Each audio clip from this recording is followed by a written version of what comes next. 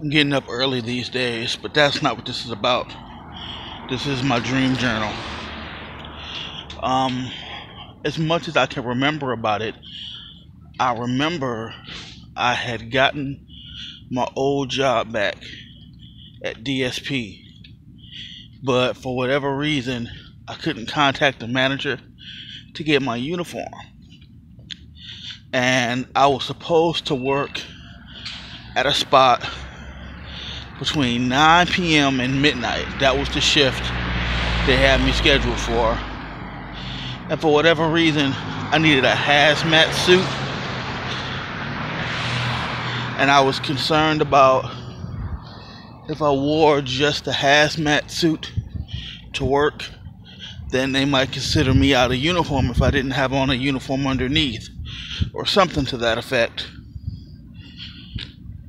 I remember my father was there,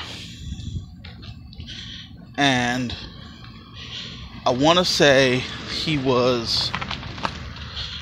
there was something going on with even and odd numbers.